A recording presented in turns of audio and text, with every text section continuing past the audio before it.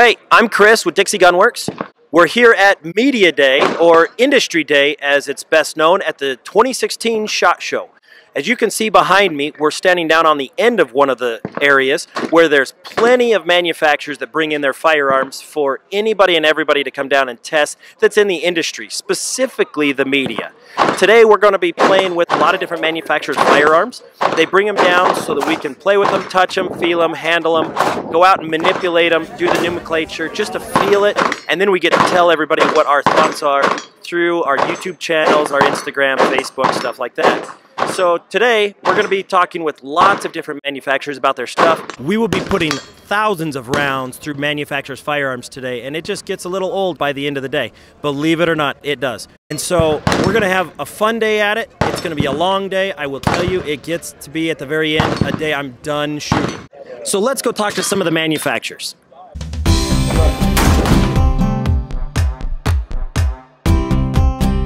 Hey guys, we stopped at the Aimpoint booth today. We got Magnus with the world's strongest competition that's here. And what he's going to talk about is the H2, what the difference between the H1 and the H2 is. Because we know that they've changed over the years. You guys have seen the H1 that's on my rifle that I've used quite a bit. But Magnus actually uses it for hunting and for doing other things. The H1, as you know, has 90 degrees lenses, and you can see this plastic thing popping out of the sight a bit. The cap. The cap, yeah. On the H2, you can see that the angles on the glass is a little bit cutting in like this. You also have standard, the protection. Okay. But most important of all is that this one is way clearer. That's the whole beauty of it all. So everything you look through basically going to steal a bit of light away from you. The new optic they use in this one makes everything a bit more clear. If you go from H1 to H2 immediately, you will see this feels way more clear. Nice. What kind of distance in shots do you use as a hunter over there in Sweden and stuff with these kind of optics? Personally, I mostly hunt wild boar, and most of the shots will be with, I would say, 120 meters and below. Of course, the perfect distance would be somewhere around 60, 70, 80 meters. Okay. But saying that, it shoots really accurate on long distance as well. You just have to see the target really well. Yeah.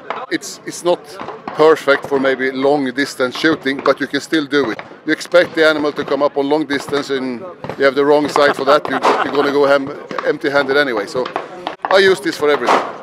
Do you ever use the magnifier that Aimpoint puts out? Do you ever put that behind it? Well, I did a hunt here in America a few months ago. That was my first try with it. I was surprised at how well it worked. But then, of course, the whole key thing with Aimpoint is to shoot with no magnification, is that you shoot with your both eyes open. You just look at the target, you bring up the rifle, and all of a sudden you're going to see a red dot, hopefully where you want the bullet to go, and then you squeeze the trigger.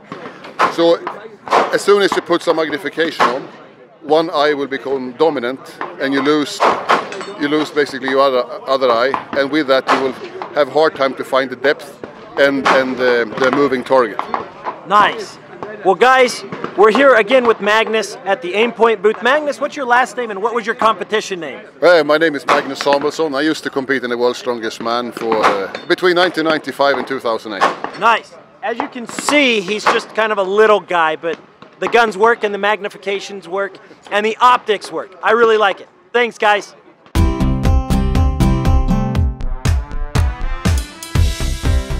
Hey guys, we're over at the Browning booth looking at some of their firearms. I picked up one of these little T-bolts from Browning, little 22. Pretty interesting little gun. I like the way that it's set up a little bit differently than most of your normal 22s. The first thing that I noticed is it has a rotary magazine, which holds about 10 rounds. Nothing different than we haven't seen before, something that's out of like the Ruger 1022. But for the rotary magazine, it works pretty well when it comes to the 22 long rifle. And on this rifle system, it makes for a smaller magazine spot that's up on the underside, which I liked. But the second thing they did is they put one back in the rear stock. So you've got 20 rounds basically with you at any given time. The other thing that I noticed right from the get-go was the fact that this bolt, it comes up in and it locks. And then it ejects when you just pull it back. Just real simple, but it's a locking mechanism that's pretty different from what we're normally used to seeing, but for a 22 where there's not a lot of recoil, it works perfectly. You know, I shot it downrange, as you can see from down behind me, And for a little 22, we're still looking at 100 yards, as everybody sees, but it was pretty accurate. Nice little well set up firearm. I like the way that it looks. The hydro dipping on it's a little different. It's got the bottomland mossy oak camouflage to it, which blends in really well, but it looks really good.